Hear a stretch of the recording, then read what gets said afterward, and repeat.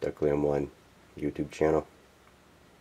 I had this comment on my national debt clock,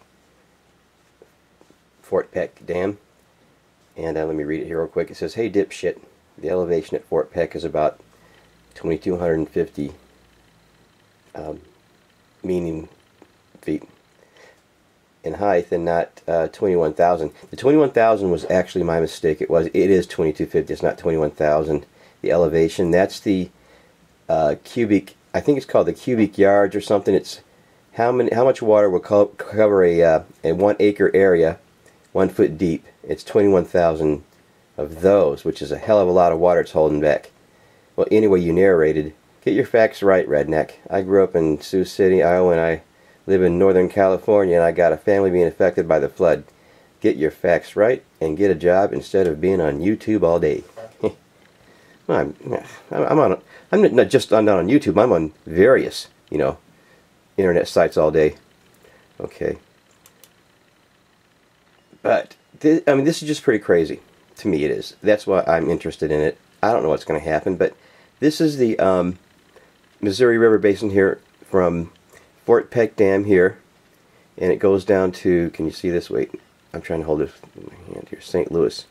Yeah, you're right. This is 2,200 feet in elevation here, the dam itself, and St. Louis down here is like 100 feet elevation.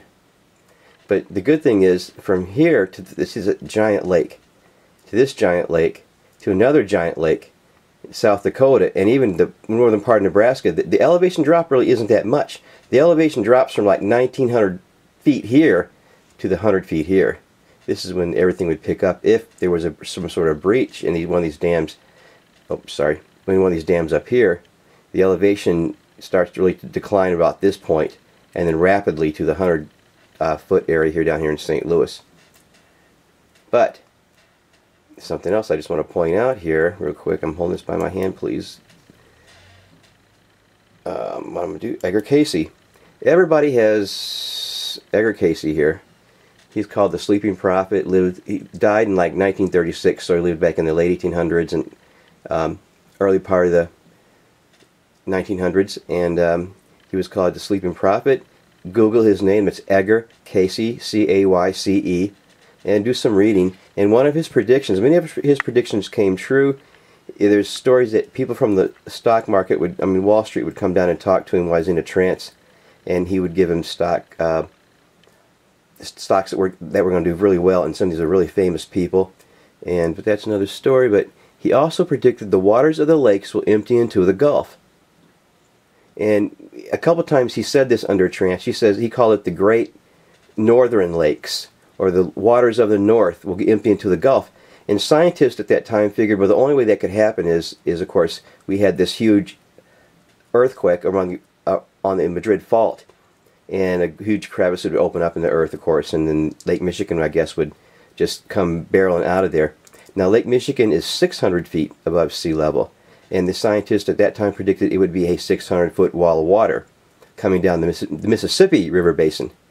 But if you look at the map here, Edgar Cayce died in 1936. In 1936, none of these lakes were there. This was just a river. Or, sorry, this was just a river here, up here. There was no, well, this was just a river. There was no lakes. So none of these lakes have been created. The ft.peck Dam wasn't start filling until 1940. So he died in 1936. He didn't know these lakes would be here when Edgar Cayce died. So when he said the northern lakes, he just assumed that it was going to be the Great Lakes, because they're the only northern lakes we had at the time that were of that volume of water. But that's a lot of water, and there's a lot more coming off the mountains here. All these are tributaries coming down off of like Yellowstone, all that, going into this river basin here. Or sorry, river basin here. I can't just look at both of these, the screen of my camera and the screen at the same time. But so I'm recanting the 21,000 foot elevation. That's not true. It's 2,250 feet.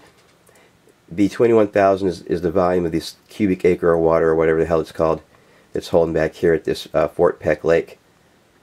And that's about it. Just duck out.